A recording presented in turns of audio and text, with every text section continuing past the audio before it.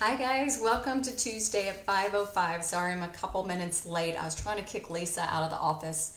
She was being slow as usual, but hey, not her fault. So she's gone now, and we are going to talk about a recent episode of 60 Minutes. It aired Sunday night. If you've not had time to watch it, I put the link yesterday in a post inviting you to listen to this.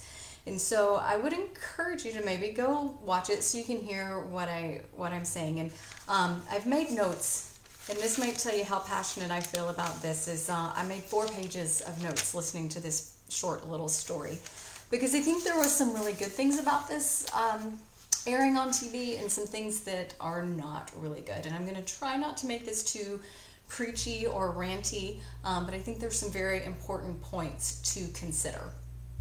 So first off, I am thrilled that 60 Minutes is bringing exposure to obesity and the diagnosis of obesity.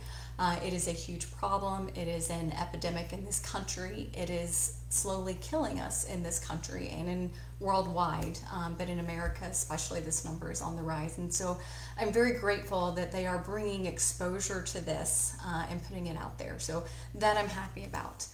They also had 2 ladies featured in this, 2 patients suffering from obesity in this story. And I love that they put a face to the disease.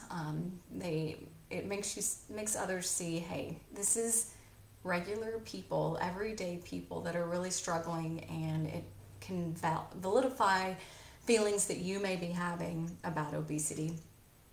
And one of the points that the ladies made is they felt like obesity was a character flaw, and they had this misconception that obesity was a character flaw, that it was all their fault, until they went to see an obesity specialist. And that kind of breaks my heart, because in no way is obesity a character flaw. It may be a lot of things, but it is not a character flaw. It is not a lack of willpower. The patients that I treat with obesity are some of the kindest, hardest working individuals that I know, and it is not by choice that they came to be obese or that they continue to be obese.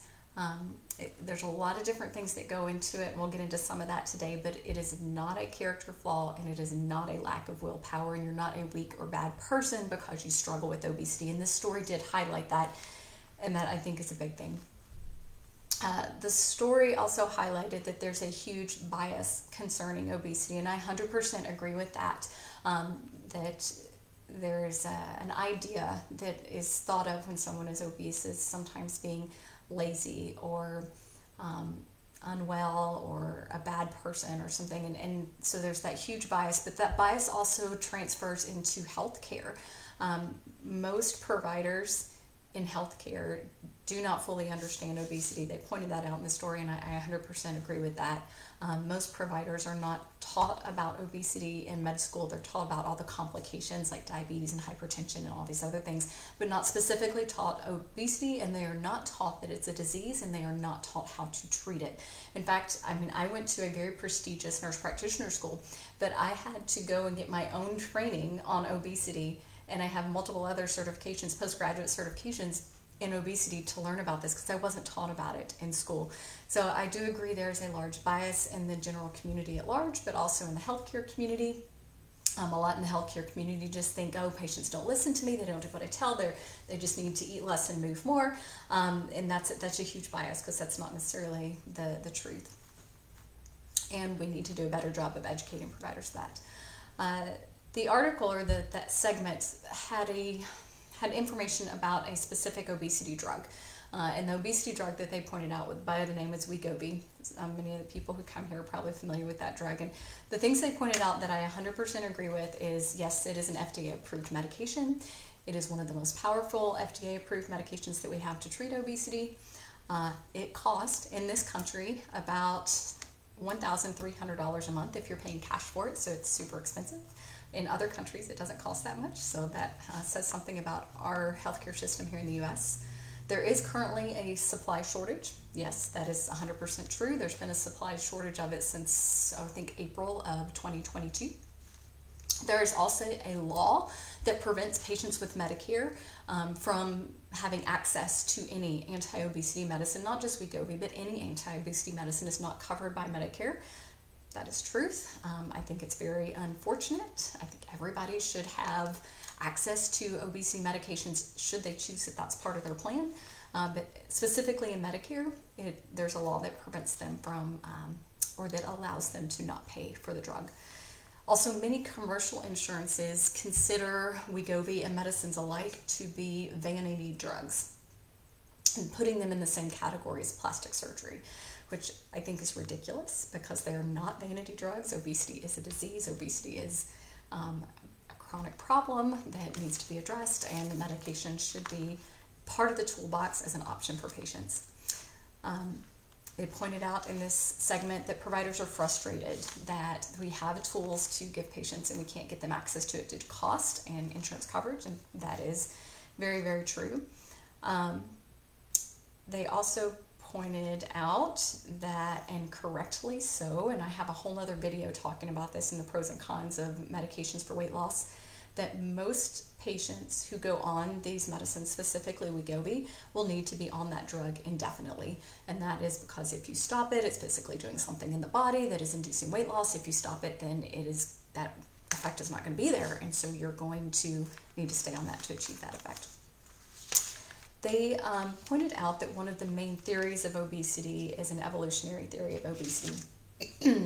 The idea is that obesity was created or came about in effort to save us from famine. And I can get on board with this one because it makes sense with the hormonal changes. So your body wants to do every single thing it can to survive. And in the history of humanity, there has been multiple famines or times when we have had a lack of food. So what our bodies have been trained to do over time is when there is an abundance of foods, the hormones rev up and tell us it's time to store body fat. And when there's an absence of food, the hormones go down and our body's metabolism goes down so that we can slow and preserve ourselves. So obesity is basically your body's in that overdrive saying there's an abundance of food, there's no famine, but I need to store it away because I never know when that time is going to come when I am going to need food and don't have it. I need to have that extra fat. So that I can agree on.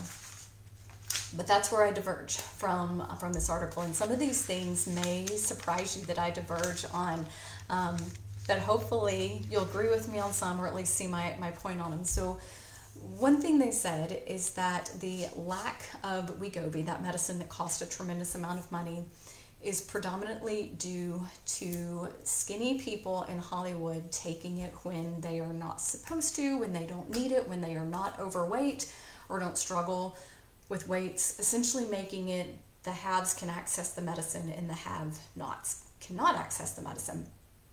Well, I have two things to say about that. One, let's be a little reasonable. This is a worldwide shortage.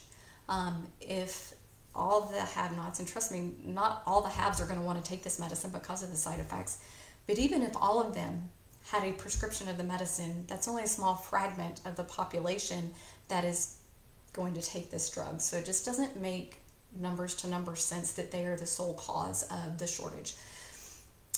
The other thing is I as a provider have been firsthand watching this shortage happen. So last year in early 2020, Novo Nordisk came out with Wegovy and they had an amazing copay card that went along with it. And it said that anyone, regardless of their insurance coverage, regardless if their insurance was going to cover Wegovy or not, could receive the medication for 6 months at $25 a month. Essentially leveling the playing field across the board and then giving everybody who wanted to be on that medicine, except for Medicaid and Medicare persons, they can't use copay cards too, another way that those insurance companies screw their patients a little bit, but it gave everybody access to it for $25 a month.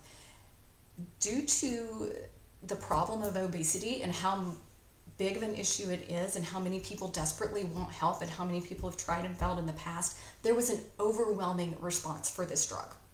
Huge overwhelming response. It was being written like crazy, and rightly so if it was affordable to patients. But then within 1 to 2 months of it being out, the pen that they put it in, the device that they put it in, was showing malfunctions.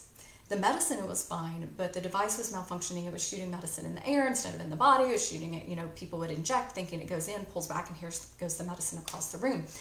Well, Novo Nordisk said, hold up, we have to do something. So they stopped production of that until they could fix their device. Well, a lot of those patients then got transferred to Ozempic, which is the diabetes version of that medicine, especially if they had an insurance that covered it without requiring a prior authorization. And so this snowball effect kept happening because there was a stoppage in production of one side of this, and all these people that were already on the medicine getting it for $25 a month were getting transferred over when they could. And it just created this snowball effect. So yeah, while the Hollywood people may be a short little pie of why this is, in reality, it really was just a disaster of a start of a drug, and it shows the desire of patients to have a tool to help them with weight loss. So yeah, I disagree with that, and I disagree with them trying to make it all about the haves and have-nots, because that's not the whole story. They brought up the idea that if insurance covers weight loss drugs overall, the cost of healthcare will come down. Maybe, but I think it's just putting off the healthcare cost. And here's my reasoning. We have had like gastric bypass around for many years. Gastric bypass essentially can take someone who is diabetic and make them non-diabetic. It costs a whole lot in the beginning, but insurance companies, some of them have been willing to pay for it because of the potential saved healthcare dollars down the road. Well, what we're finding now is that many people, after they go through gastric bypass, a couple years afterwards, here comes the weight regain again. And then they start gaining weight and they end up back in the same place they were, except for they don't absorb vitamins as well anymore. So while gastric bypass is a tool and it delayed the onset of things, reverse diabetes for a short amount of time, we're seeing a lot of those patients end up right back with it. It's because the body is super smart. All those hormones that help you go into that survival mode and make you want to put away extra so that you can have it in case of famine, they kick back in. It figures out a way to overcome even physically changing your body. And so that happens in medicines too. I mean, and I'm seeing this. I've been prescribing this class of medicines, maybe not Wegovy, for several years now for patients who want that as a tool for their weight loss. But I see many, many times if the core problem, the core reason is not changed and we don't find the right diet, exercise, lifestyle, whatnot, eventually the patient starts gaining weight on the medications. They come off of it, they gain even more weight, and then we're just in this stuck place, similar to where they were before they ever started it. So while meds can be a tool, and yes, they may keep some people from developing diabetes in the short term, long term, I think it's just putting off the healthcare dollars a little bit of time. And so I really felt like this whole time that they were pushing for the meds, thinking almost the idea that the medications would save us and the medications were the end-all be-all answer for obesity. And that's not the truth. They're a tool, but that's just it. They're a tool. They are not a fix. They are not a corrective action. There's something that can help, yes, but they're not going to save us. And so I feel like that thought process is just way too short-sighted for the long run. They started talking about some specific about obesity and what causes obesity and the links and things. And so one of the doctors stated obesity is a disease of the brain. They said that the brain tells us how much to eat and when to eat, how much to store and when to store. And I do agree, the brain does play a part of that. But what sends the message to the brain to trigger it, to tell it that it's time to eat or not eat, or it's time to store or not store? Well, it's the hormones in the body. And I'm not talking about estrogen, progesterone, testosterone. I'm talking about insulin and ghrelin and leptin and PYY and GLP-1. Oddly enough, these hormones that the medicines themselves act on, the medicines act on that, but those are things made naturally from our body that sends messages to the brain that send feedback, and it's all this feedback loop that happens. And so yes, it is a message from the brain that's telling you that, but it's coming and it's being triggered from the hormones. And so what we eat, when we eat, exercise, stress, sleep, all of that contributes to a broken or dysregulated connection between the hormones in the brain. And so I think they're putting the cart before the horse, kind of say, to say it's a completely brain disorder. The brain plays a role, but the disorder is coming from the hormones, not necessarily just from the brain. They talked about something called set point. And the idea between set point is that your body, once it reaches a certain level, it does everything it can to stay at that level. And if you lose weight, it fights hard against you to get back to there. And yes, I agree with that. I do agree with that 100%. They did say, one of the doctors said that it took 3 to 6 months to recalibrate the set point. And I would challenge that that is nowhere in research that I'm aware of that it takes 3 to 6 months to reset that set point. I have had patients who have lost weight and had to fight like curse words to keep that weight off for years afterwards to reset that set point. There are some people I'm not sure that set point ever resets, that it's always going to be something that they have to constantly work on. And then there's other people that I do think their set point resets in 3 to 6 months. But that's not across the board, and it's not like, okay, if I can maintain this weight loss for 3 to 6 months, I can keep it off because that's my new set point. It's not that simple, and research does not support it. They also cited the biggest losers as part of this argument for the set point, saying that 96% of biggest losers regain their weight, which is true. But I honestly am not sure that it has anything to do with set point. I hated the Biggest Loser shows. I did. Yes, it brought light to obesity, but what it did is it took individuals out of their home and put them in a very controlled environment where their food was controlled, their sleep was controlled, they were very controlled, their exercise was controlled, they were exercising for multiple hours a day. And this environment was totally unrealistic for them to try to keep up when they went home. Plus, they had no idea how to keep it up when they went home. No one taught them how to control their hunger or their appetite, or what to do when they got stressed, or what to do when someone called in the middle of the night with an emergency other than reach for food, for comfort. You know, none of that was taught. It didn't address the food addiction. It gave them basically an inpatient treatment for a short amount of time and then said, good luck. Well, of course they're going to gain all their weight back. There's been nothing there that has helped them figure out how to live life and how to maintain this long term. And it's unrealistic to ask them to exercise for multiple hours in a day. It's just not going to happen. Who can work a full job and exercise, 2, 3, 6 hours in a day? No. Plus, they lost their support system the moment they walked out the door. So that's my rant on Biggest Losers. I don't think the Biggest Loser had anything to do with set point. I think it had to do with an unrealistic environment they were put in and then set free in with unrealistic expectations. The interviewer in the show asked if fast food was the cause of obesity, and the doctor that was speaking said that it was a part of the pie. A part of the pie. She actually said like a little bitty part of the pie. And I do agree that fast food is not the complete end-all be-all, the complete reason for obesity. I think it's a little bit more of the pie than just a little part of the pie. But I also include things in fast food in any type of processed food. So processed food, things that do not look like the animal, the egg, the milk, the fruit, the vegetables. They don't look like they came off of the planet or off of the animal. That is a processed food. And these processed foods, or sometimes called Franken foods, their bodies are like, what are you giving me? This is not food. And it's having to break this down, digest it, figure out what to do with it. And those foods are spiking hormones that control our appetite and whether we store body fat or not, way more than those natural foods ever did or could. And even our natural foods, we're turning into Franken foods by making our fruits bigger and sweeter and carrying more sugar. So it is part of the puzzle, bigger part than she said. The other thing is fast food and the food industry in general has no desire to go out of business. So if you are not tempted to buy their food, if you are not addicted to their food, if you don't want their food, then they are no longer making money and they go bankrupt and go out of business.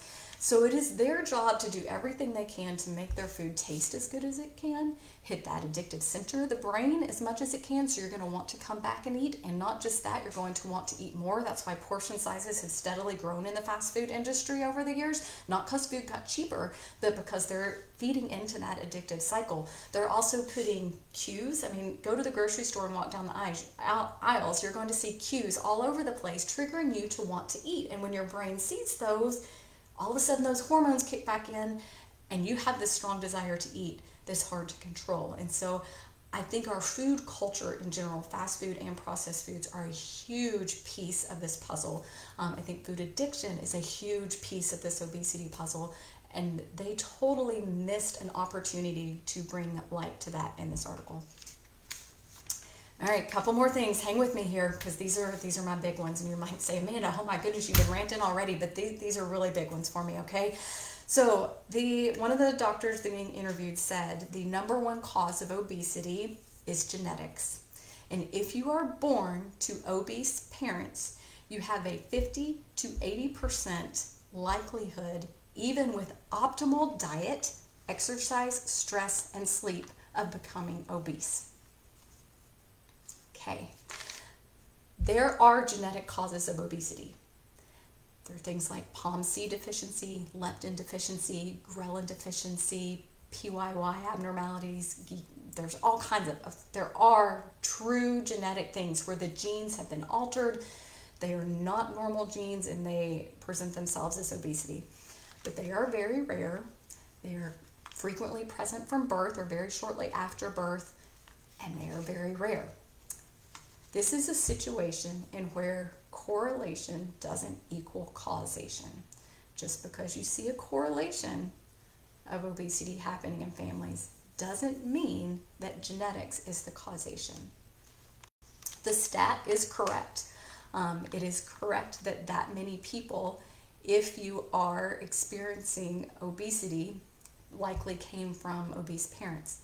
But it is due, in my opinion, to epigenetics, which that's a big fancy word, but it's basically your environment, your nutrition, exercise, stress, sleep, environmental toxins, all those things act on your genes to trigger something to happen and induce obesity.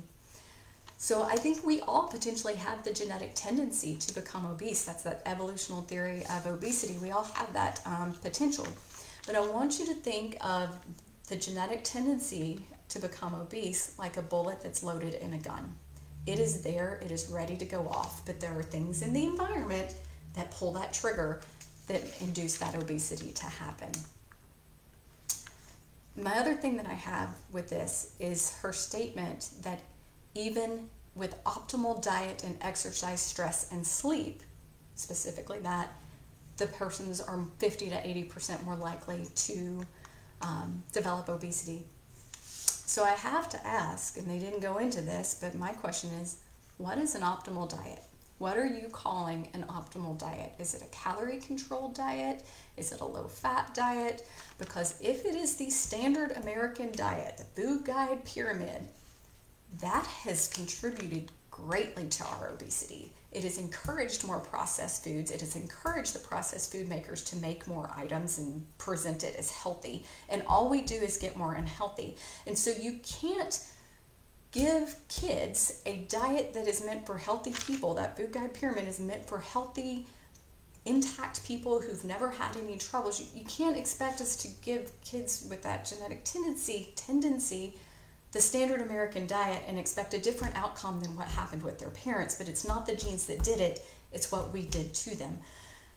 The other thing is, I know 0 kids, 0, including my 2, that have optimal exercise, stress, and sleep. They feel stress and pressures at school, at home. They're watching screens way more than we ever did 30, 40 years ago.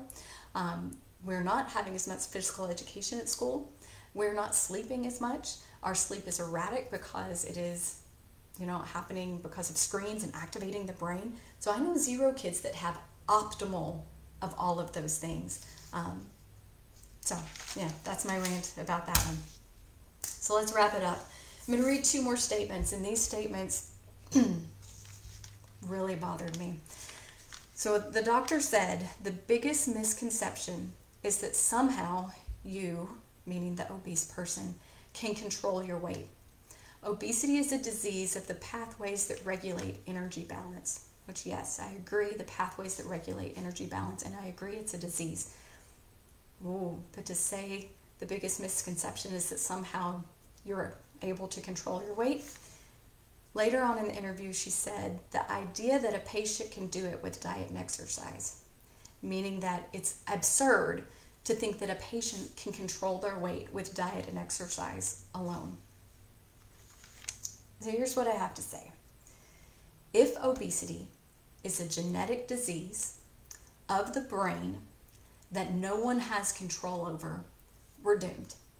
We're doomed. We have no potential of coming out of that. There is no medication that is going to save us. There's no situation that's going to save us. We might as well just throw in the towel right now. We're doomed.